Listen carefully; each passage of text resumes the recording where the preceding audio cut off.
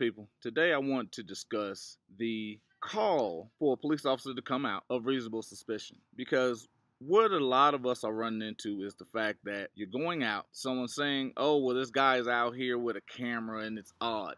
Odd behavior is not suspicion. So today we're going to go over Florida v. JL 529 US 266 2000. Reasonable suspicion requires that a tip be reliable in its assertion of illegality, not merely in its identification of someone. And that's what a lot of people are running into as far as, oh, he was wearing a black shirt and blue sneakers and he was walking around in the neighborhood. Or it was a guy with a camera standing out in front of the building. Or it's a variety of other things that have nothing to do with criminal activity. And yet police officers are saying, oh, well, somebody called because there was a suspicious person outside.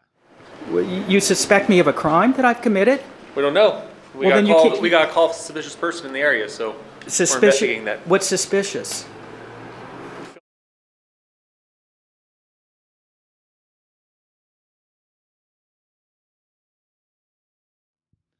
Understanding what their duty is being set forth in all these cases that we're discussing.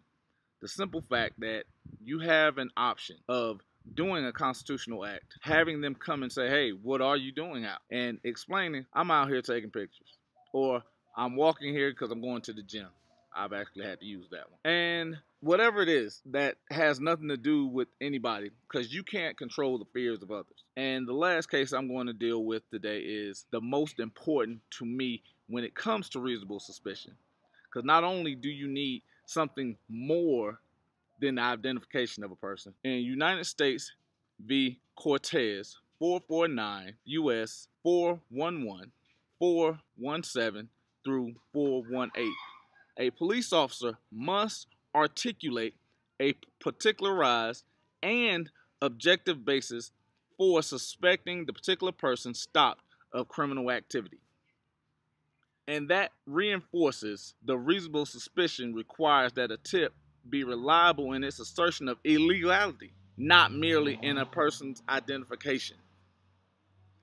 Because when you get in a call, you understand, okay, this guy might be scared because of whatever. Come out, explain what they're doing, and that be it. It's the extra that causes the divide in the community between the police and the citizens. Or in other words, the governed and the governors. So understand, the police are the servants.